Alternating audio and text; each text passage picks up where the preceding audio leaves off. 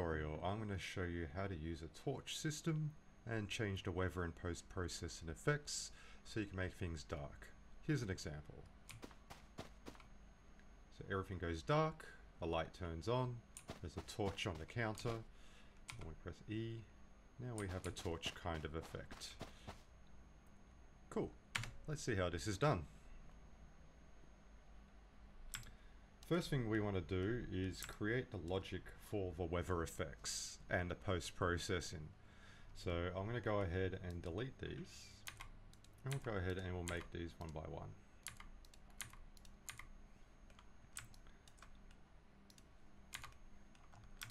Okay, the first thing we're going to put down is a torch.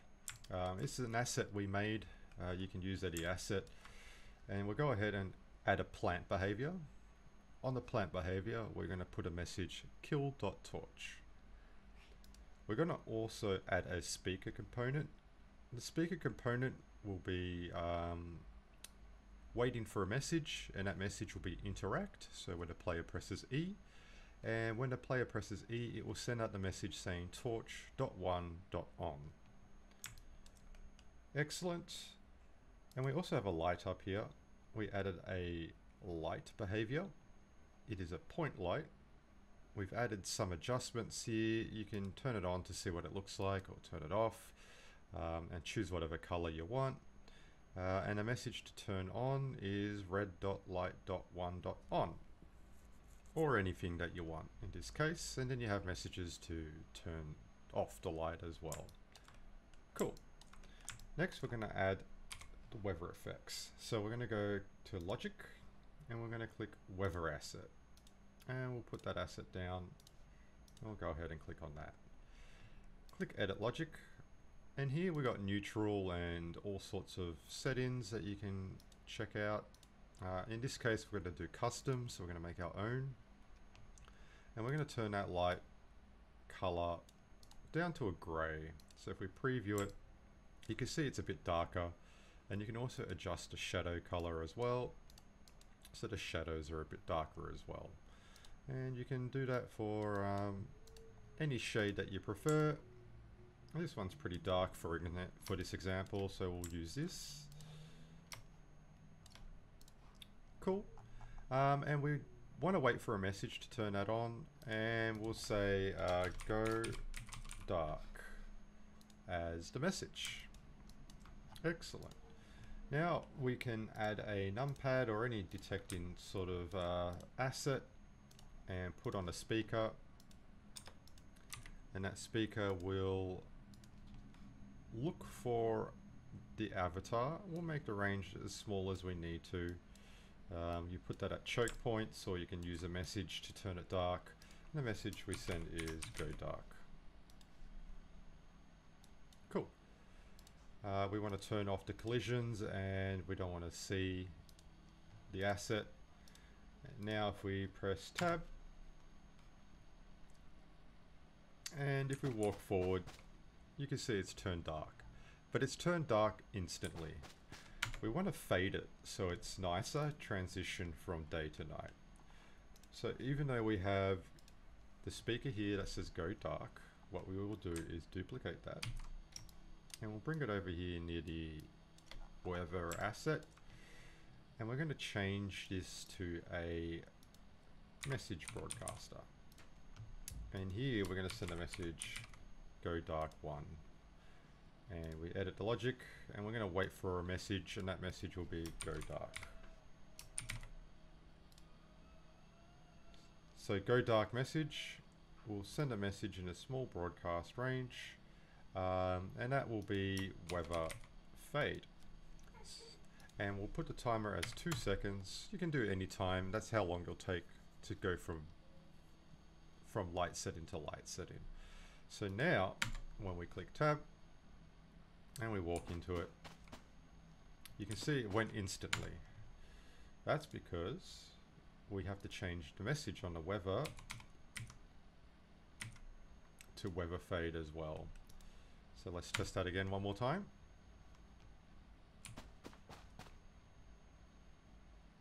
And you can see we got the nice fade. Took 2 seconds to go from day to night.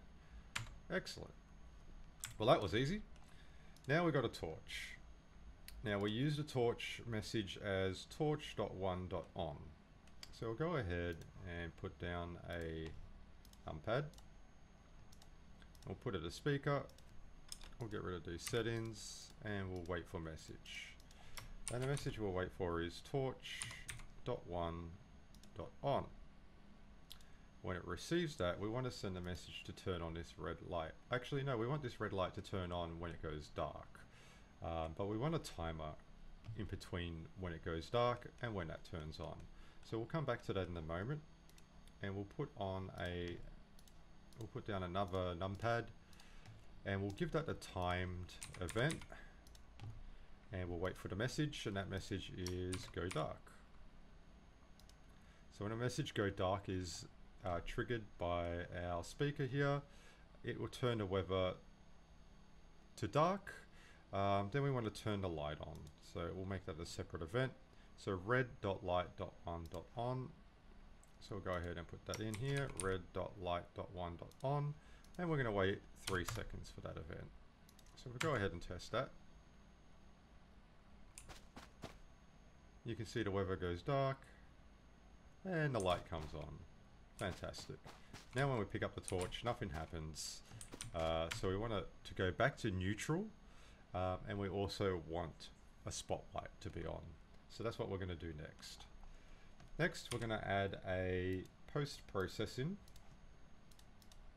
So I'll go ahead and put that down.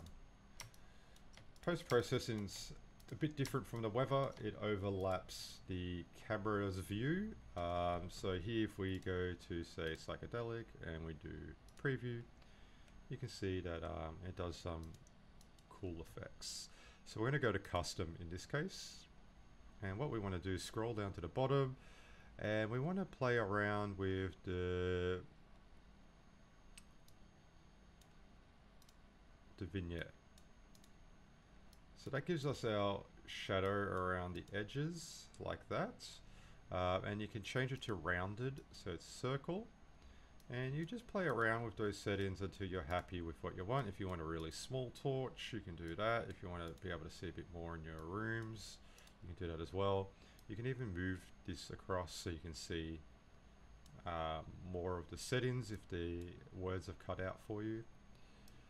And you basically look for the setting that you prefer for your torch. Oh, we'll use this one for now, so that's fine. And we want to wait for message. So that will be the message that we use when we pick up the torch, which is torch.1.on. So I'll go ahead and put that on. All right, fantastic. We'll move this aside for now. So if we go and test that out, it should go dark. Red light should come on.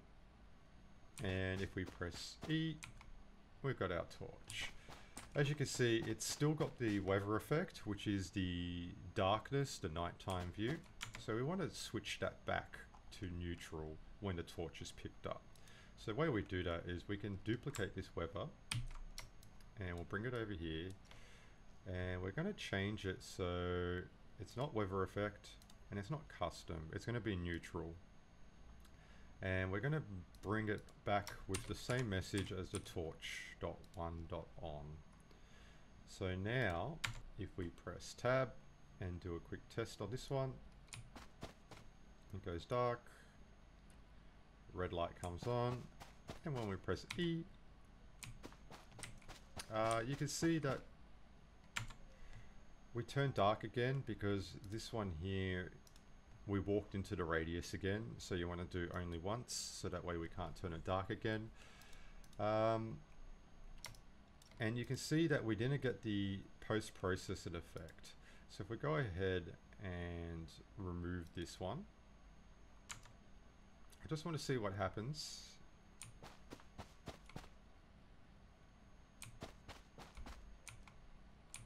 And you can see the post-processing is not working. This is a bug at the moment with the Game Maker. If I reset the Game Maker, it will work as intended. So we want to keep this on. So both things happen at the same time. Torch.1.on, torch.1.on. So this will bring it back to a neutral color. and this will bring the post-processing effects on. And if you ever want to bring it back to normal when a torch is placed down or this player hits a certain area of the room, all you got to do here is you duplicate the post-processing and you change it from custom back to default. And then you send a message here to say torch.off. And you will go from this effect to back to normal. So it's basically just juggling between the two post-processings and the two weather effects for your torch. There is also another way to make a torch without the post-processing, but in fact using lights. So go ahead and duplicate that, and I'll show you how to do that one as well. So we'll get rid of the plant behavior here, and we'll get rid of the speaker, and we'll make this one a pickable. The pickable will be something that you can pick up, and it'll be in front of you. And for this one here, you can get a numpad, make it invisible, no collisions. We'll bring it up to the torch over here, and we'll give it a light behavior. Now this has a light, and you can bring down the intensity or change the color, change the range. You want it to be a spotlight, so it comes out as like a torch effect. Then you adjust that as you see fit, or how you want your torch to look. And you can adjust the intensity of it. You can do the range so it hits further on the wall. And you can change the spot angle so it's narrower or wider. For torches, you probably want something narrow. And you can have like fall off as well. And you go ahead and you parent those two things together. So you can say QQ torch 1. And for this one as well, you go QQ torch 1 lights. Then you go to your hierarchy here and you type in QQ torch. And you want to put the light on the actual torch itself. So when you're moving the torch, the light moves with it as well. So now if we go and test that out, you can go ahead, it goes night, and you go ahead and you press E, and now we've got a torch that we can walk around and use. You can see the color kind of gets drained using this method, which is why I showed how to use the post-processing effect, which is a little different. So yeah, you could do all sorts of different things here with the torches and lights. I hope this has been useful. Have a great day.